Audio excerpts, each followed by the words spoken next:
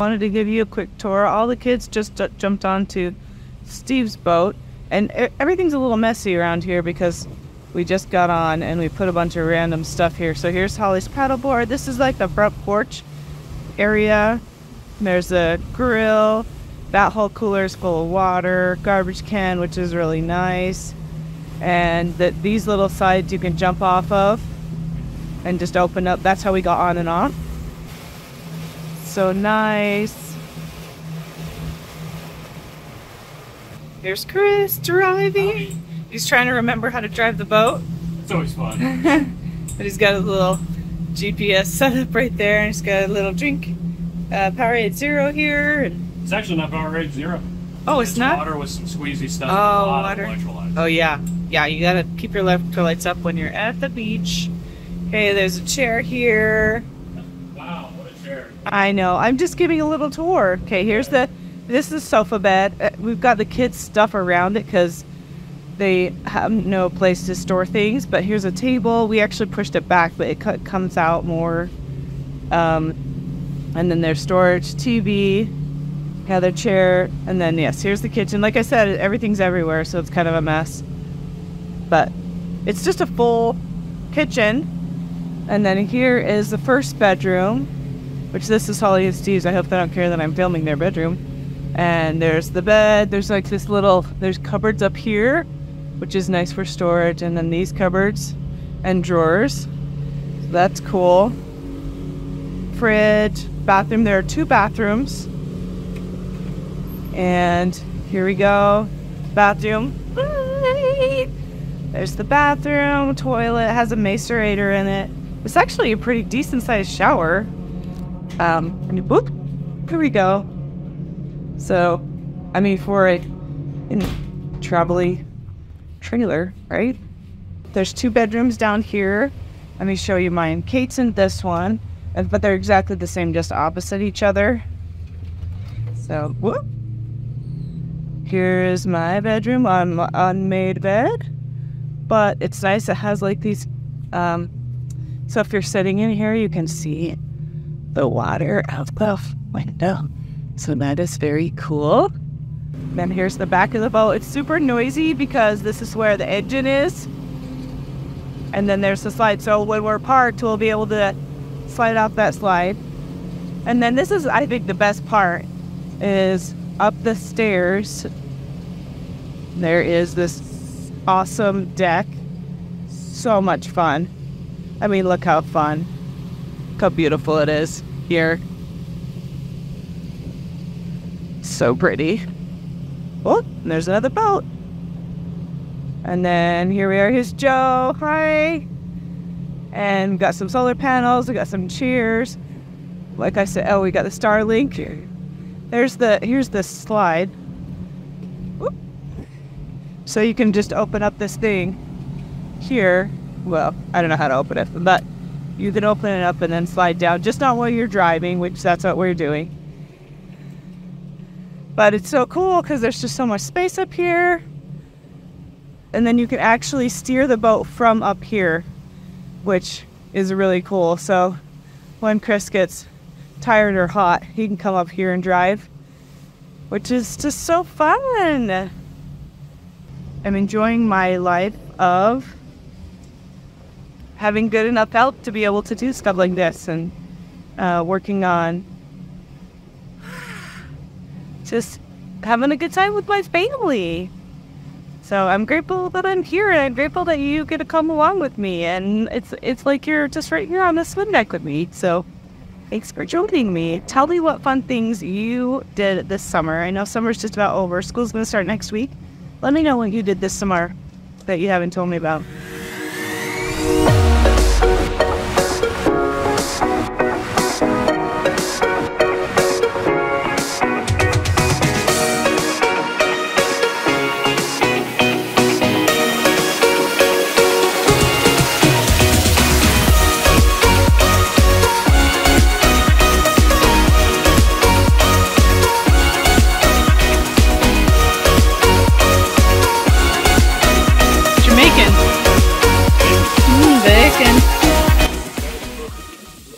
I want cooking.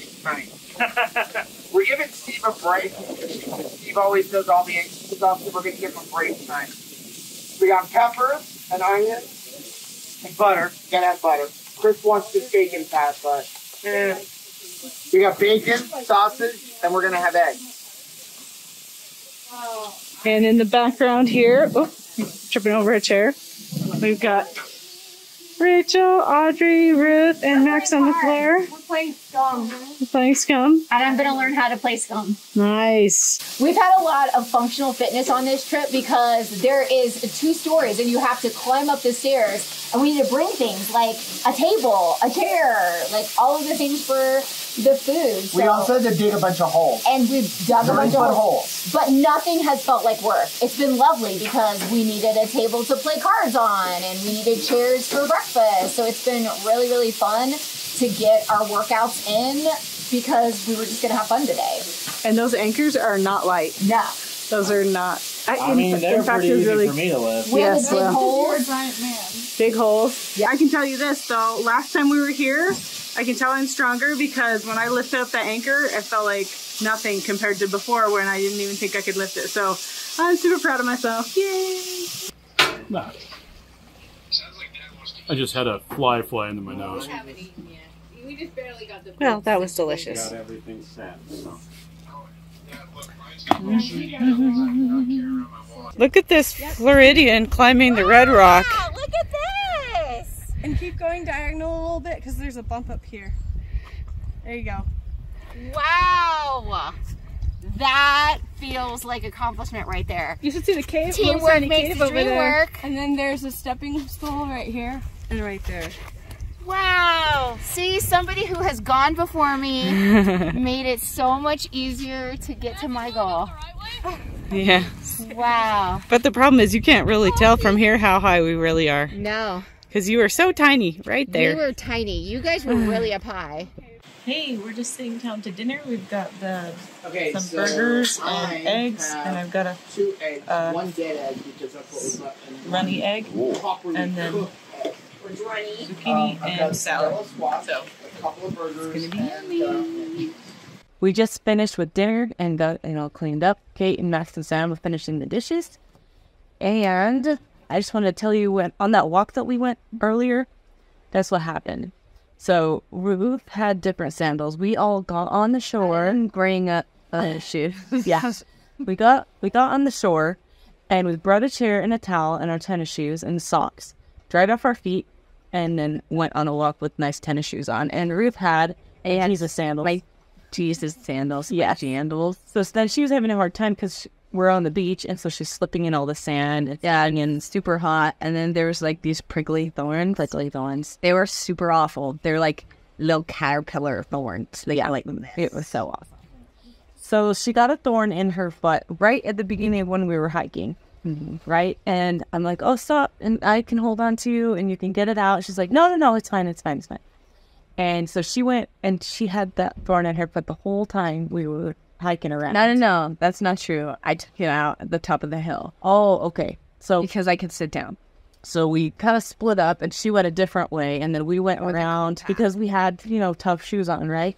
We went around and explored these other cool places. And we met her at the top of this hill, which, we took It wasn't really a hill. It's a big rock. It was a rock. It's like put here. It's super clear. You can't tell how big it is from here, though. It's right behind us. Anyway, so my thought was, in our, health journey, sometimes we end up stepping on a thorn, right? And we take that thorn with us on the journey where we don't really need to be. Hi, like Kate. Thank you for doing the dishes, Annie. And I think that there's some times that we do that. Like maybe we take like too many keto treats, or we take, whatever thing that is unnecessary that we're taking with us, and it's a thorn in our foot. And I think we could probably take that out sooner, and then that would maybe be better for us. And I'm grateful at this time, like I'm trying to keep my health in order so that I can go do these things. Like I could get out into the water, I can climb up on the sand and in the dunes and all the things. Oh, and guess what else happened today? I did something I've never done before, and you guys might laugh because it's not hard for everybody, but apparently it's been hard for me. Holly Larrabee got herself, what is it called? Paddleboard. Oh, Holly got herself a paddleboard like 2 or 3 years ago, and I keep telling myself I'm going to do it, and then I never did. But today,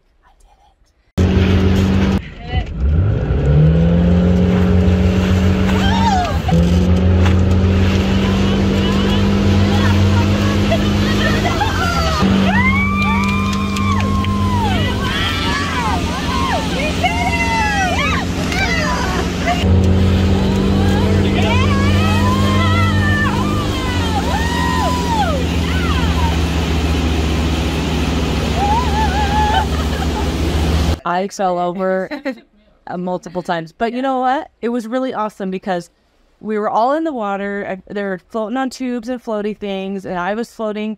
And I'm like, I'm going to do this tube. So I asked Sam, I'm like, how do you get on? How do you, do this? He's like, just do this, just do this. And of course, it's really easy for him because he's super lightweight and fit.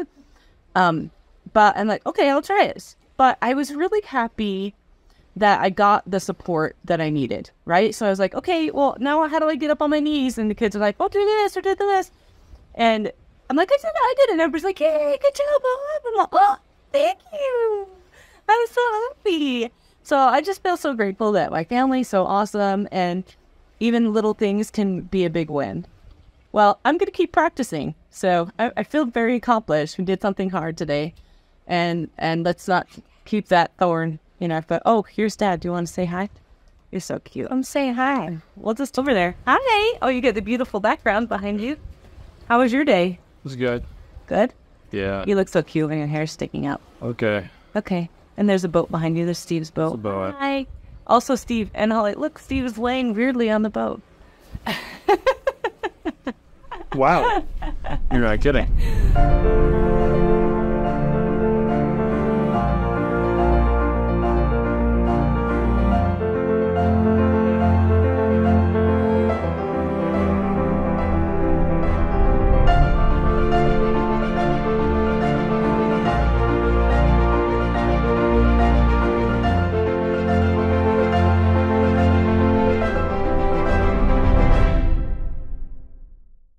It is really hot here, and we were playing in the water all day yesterday, so we didn't really notice how hot it was. But everybody had such a hard time sleeping because it was so hot. And as you can see, there we've got a tent there. We had a couple kids sleeping in that tent. There's one next to it. And we were all just dying last night. So it's early. I don't even know what time it is. 7:30. That's not that early, actually. But it's not that hot yet. So we got up and we're wandering for a little hike before it gets too hot so we don't die. So last time we came here about 5 years ago, the water was up to this rock for whatever reason. And now it's just, there's just a bunch of plants. And this whole area was like this cute little tiny lake, and we threw rocks in it and had a good old time. So surprisingly, with the water higher, we thought it would still be here, but it's not. There's Kate's foot. We've got the phone in a little hidey hole here. But we're just thinking, as we're climbing up these hills, sometimes it's too slippery and we have to find a different route, right? But sometimes with just a little hand from someone else, we can make it. So if we can look at our journey and try to figure out what hand to hold, sometimes that's really helpful. I know there's been a lot of hands that I've held through this keto journey I've been on, and I'm super grateful to be able to have that little extra lift. So right now we're doing biscuits and gravy. This is just pork sausage. We're going to put heavy cream in it. Whoop. And then Holly over here is making the not as flat biscuits. These are the ones I made, which turn out flat always. And she's like, hey, that's not right. Like, fine. something doesn't You look do it These right. are made with pork rinds. Those are so made they're with These are harder pork panko ones. dish. And these are almond flour ones. almond flour. I still need to put the butter That's the difference, right? Yeah. What the ladies doing? in. We are making breakfast for everyone. All the meats Look at this.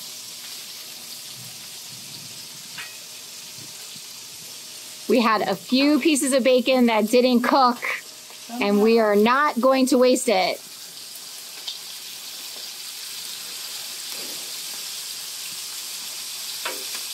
What are you eating, Sam? Delicious biscuits and gravy. Yeah, I'm definitely eating gravy and Let's biscuits. see your plate. I'm doing biscuits and gravy, and Holly was so nice as to grab me the softer, Yeah. less crunchy bacon, because I like not crunchy bacon. In a swimsuit. You're gonna be fine.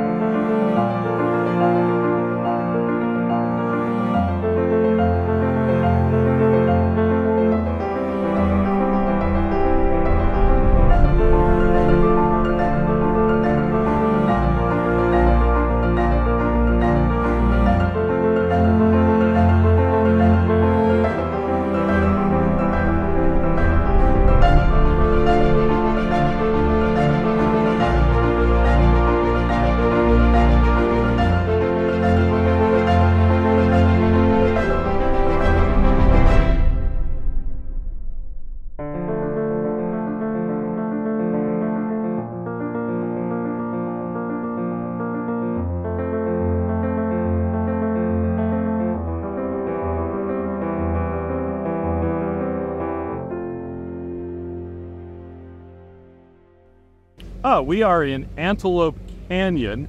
It's a slot canyon. Really cool. It goes back and forth a lot. So we're just here checking out the sights, seeing what it looks like.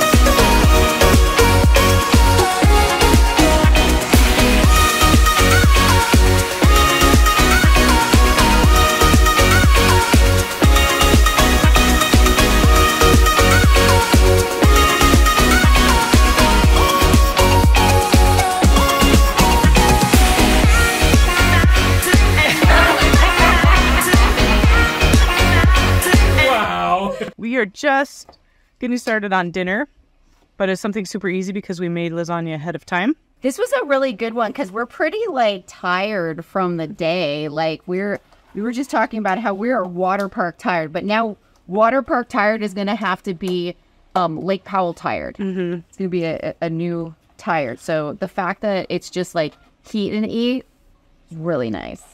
So she just made us a little salad. Kate's got us some blackberries. She got the lasagna already, and we stuck it into this box over here. Let me show you. Here's some celery. We're gonna heat up some asparagus too. And then here's our lasagna just in the box warming up. We got two, just like the low carb, just like the real thing lasagna. Peace, love, and low carbs recipe, which is my favorite. We have keto lasagna. It's peace, love, and low carbs recipe. The noodles are made out of eggs, some cream cheese, and some cheese. It's really super easy to make. And we also use it for pizza crust. But Miriam whipped this up before we left, and we just put it inside of a grill box because we didn't want to heat up the boat because it's hot enough. But yeah, that's what we're having for dinner. And have you been having any of these? Oh, so many of these. Rachel just did like, how many of the capsules did Rachel do? 6? Yeah, we've been putting this in the stuff we drink and just taking these. But look how empty that bottle is now. Like, we brought that brand new full, and it's already going down. We've been kind of going through them every day. Everybody's been having a couple, which is good because we're super sweaty. Yeah. So let me show you my plate. This is what I have. I've got a little bit of asparagus, a couple of blackberries, and then the lasagna, which is falling everywhere. So I'm going to eat that now. Yum. We're here. We're on day, what day is it? Wednesday of our day 3 of our Lake Powell trip, but wanted to tell you about what happened last night. Oh my gosh, so terrible. Okay, so last night, we're just about getting ready for bed. Ruth and Audrey were about to go into their tent. Sam had a tent out on the shore also. Restaking the tent. Yes, we were restaking the tent. Yeah. And I was over here, just a little ways. Let me show you. Over there, there's a little place that has a bunch of rocks, and there's little crawdads there. So we were trying to catch crawdads, and we came back, and I'm not kidding. In 2 seconds, as soon as I got on shore, it started raining, and it was like piercing rain. It was bad, and it wasn't. Our windows of our tent was open. Yeah, and the rain was blowing this way, so it's literally getting in the tent. So it was like pelting us, and I was like, Sam, did you get your stuff? Because he decided he wasn't going to sleep in the tent. He was getting his stuff out of the tent and going to be in the the boat because it was really hot. Like because it was really hot last night. Yeah, or the night before. Yeah, last night. But as we're getting all this rain and stuff, I ran out, even though it was raining. As I was supposed to, it didn't matter if I got wet. I ran out to help Sam collect his stuff. And when I turned around and got back, the entire houseboat was turned sideways. The wind, gust, microburst must have been. Yeah. Wind turned the houseboat and pulled the anchors out. It pulled the anchors out on the right side. So these ones were really good. Starboard side. And the other ones were not so good. They were very much out. All right, here. You want to come in and tell us about, we're talking about last night. Yeah. So we're all scared and trying to, oh, sorry, come on in. Well, we're just like talking about putting the anchors up right now. Yes. So the anchors flew off. Like, I've never seen an anchor skedaddle so fast, but it's because we didn't bury them properly. So the two on the starboard side, which is the right side, for any of you who don't know both terms, it literally dug into the ground and skidded on the ground like a little bug, and it was really awful because we had to fix them. And every single time we tried to fix them, we kept going to the port side, which is the left side. Yeah. So crazy. So it was awful. We were really grateful that Joe was here and that Steve and Holly were here, because Holly and Steve were on this side trying to direct where to go, and then Joe was over on this side trying to tell Chris where to go, and he was inside trying to turn on the engine and which engine was right. And we were pushing on this side. Yes, Steve and Joe weren't hearing because they were on very much opposite sides, and it was really loud because the engine was running half the time. So we were I was yelling, being guys, stop for a second. So then we forcefully pushed the boat, the three of us, and Holly, and pushed the front of the boat this way. Yeah, so then the left side, we pushed it. And then another time, Chris and I pulled the back of the boat that way. And then, anyway, we went back and forth. We finally got the anchors set up. Yeah, and we dug a giant hole. It was huge. And, of course, by now it was completely dark. So Chris and Steve, it was 10:30. Dug a big hole for the first anchor.